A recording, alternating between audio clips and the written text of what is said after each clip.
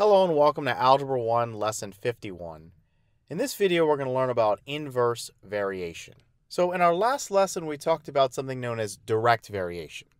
And we saw with that we had y varies directly with x if there is some constant k such that we had y is equal to k times x, where again this k is called the constant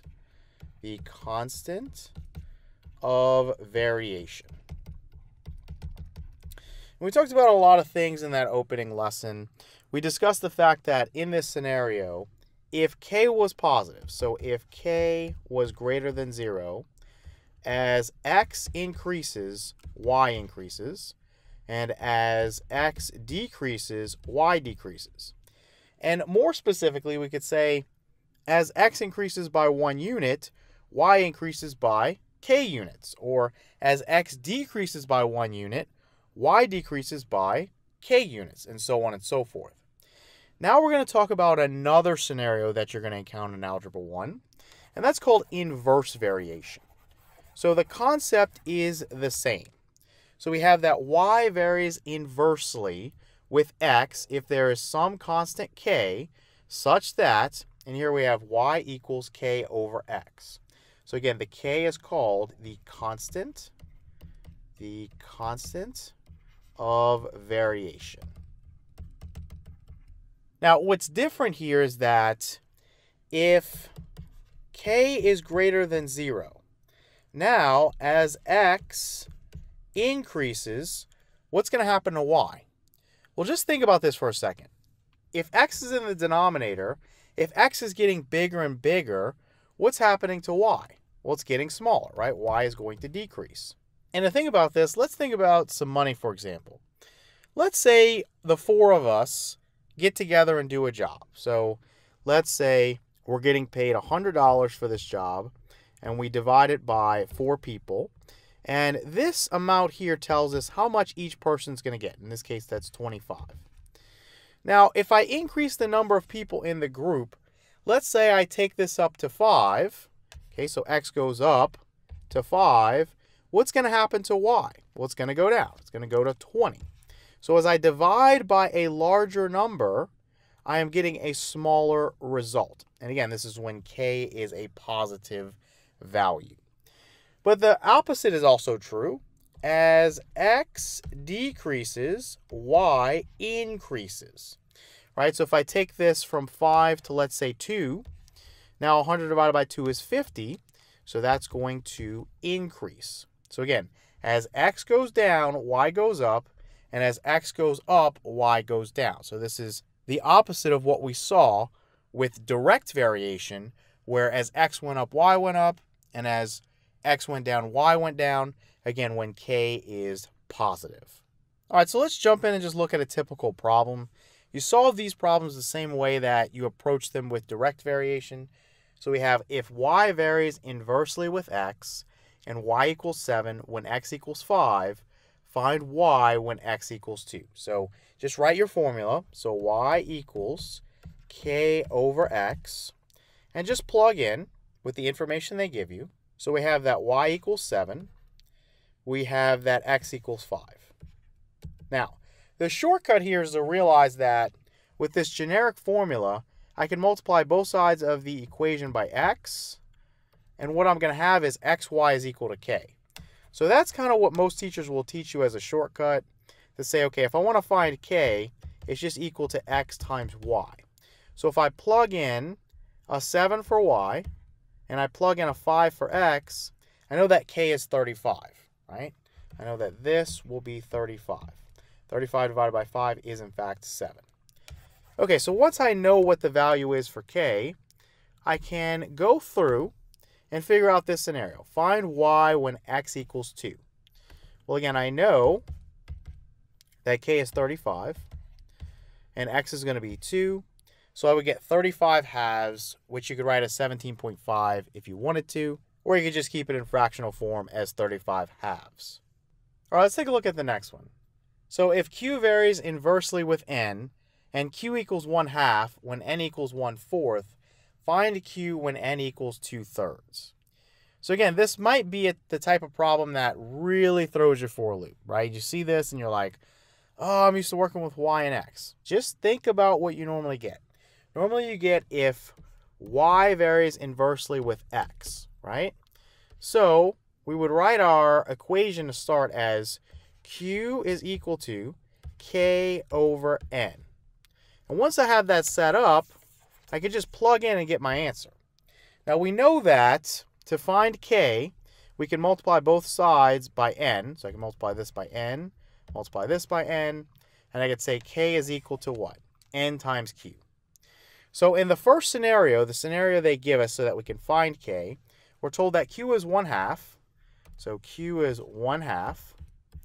And we're told that n is 1/4. So n is 1/4.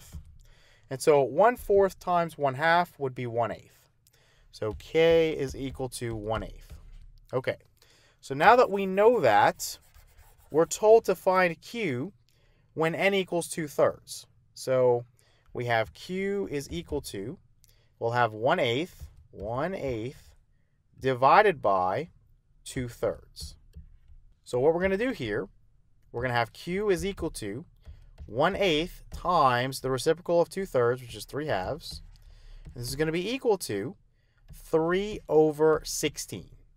So q in this scenario is going to be 3/16. Okay, let's take a look at a pretty simple word problem that deals with Ohm's law. So this is something that, as an Algebra 1 student, you might have come across this in your science class. You might not have. For sure, by the time you get out of high school, you'll be very familiar with this Ohm's law.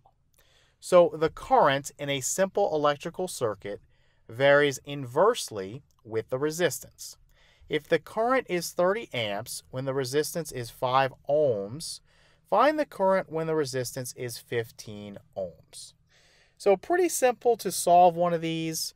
I'm just going to give you, let me go down to another sheet of paper. I'm just going to give you the generic notation they use when you talk about Ohm's law. So Ohm's law. So you have the current, okay, the current, which is represented with I. So this is for the current. Then you have the resistance, which is represented with R. And then you have the voltage. Now, in our word problem, we didn't say anything about voltage, but the voltage is going to be your constant of variation. It's not going to change. So this is my K, or my constant of variation, and it represents the voltage. Okay, so let's go back up real quick, and let's get some numbers going. So it says, first off, the current in a simple electrical circuit varies inversely with the resistance. So current we represented with I, resistance we represented with R. So that means that our formula would look like this. I is equal to some constant over R. Now we already said that the constant would be V, the voltage. So you could put V there, you could put K there, you could really put whatever you want there. Doesn't matter, right? You're just solving for that unknown. So let's put V there to make sure that we're consistent with that formula.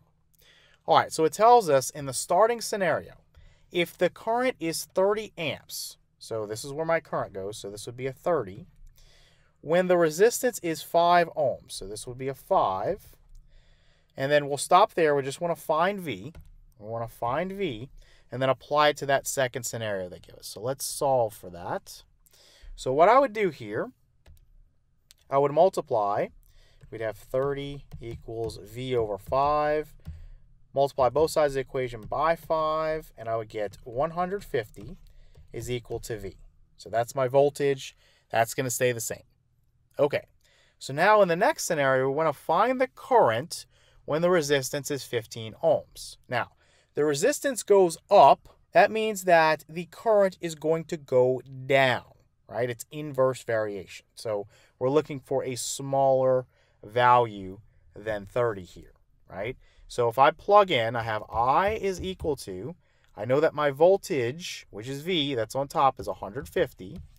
And they're giving me this 15 for the resistance. Pretty easy to do this here. 150 divided by 15 is 10. So I is equal to 10 in this scenario.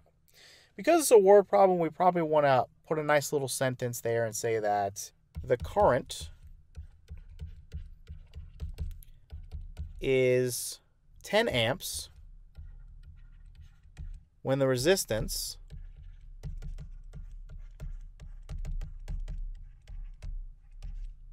is 15 ohms. Okay. And one of the things you can notice about this, again, it's inverse variation. So as R increased, it went from 5 to 15, the I, or the current, decreased. It went from 30 to 10. So that's consistent with what we know about inverse variation. All right, so to kind of wrap up the lesson, we're also going to see inverse variation as a power. So this is no more difficult. It's just plugging things in, figuring out what K is, and then following up with your scenario that they're giving you. So Y varies inversely with the nth power of X if there exists a real number K such that Y equals K, the constant of variation, over X to the nth power. So Y varies inversely with Q squared. So Y is equal to, your variable in the place of X as you'd normally get it is now Q. So you just put Y equals K over Q squared. And then we're given the scenario where Y is equal to 4. So Y is going to be 4 when Q is going to be 5. So we're going to use this to solve for K, and then we can figure out what this guy is. So Y is 4 when Q is 5. 5 squared is 25. So K over 25. Obviously, K there is 100, right? If I multiply both sides by 25, I'm going to get that K equals 100. So now we want to do this scenario where we find Y when Q equals 15. So I'd be plugging in a 15 there. So let me erase this real quick. Let's get a little room going. So I know K is 100. So 100 is going to get plugged in there. And Q is 15. 15 is going there. And so what I'm going to have is Y is equal to 100 over 15 squared.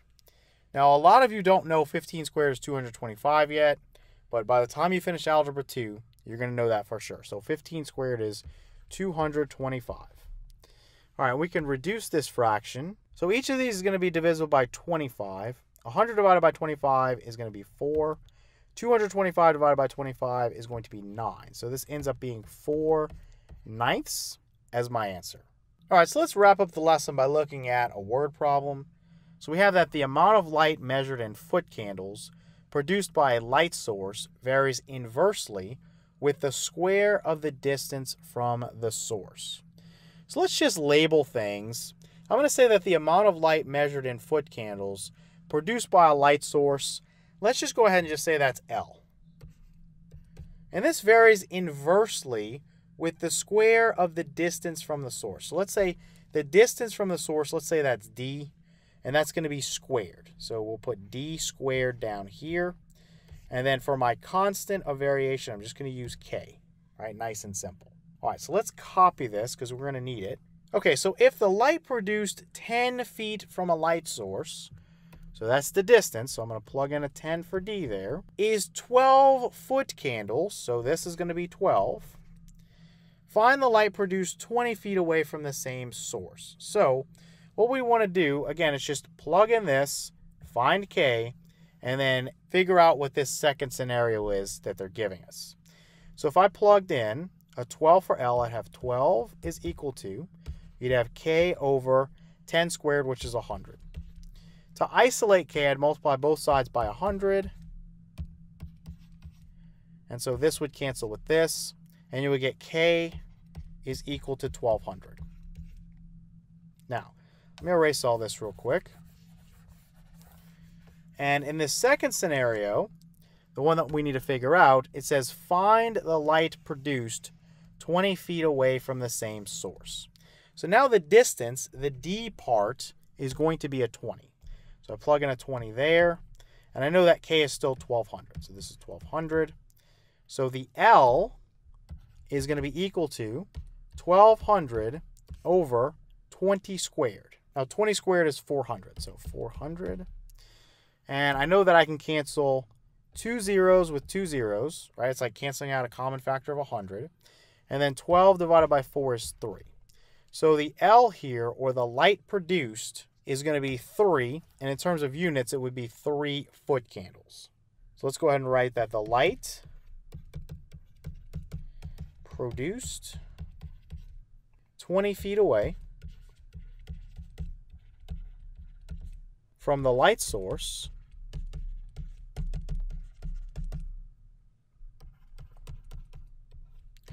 is 3 foot candles.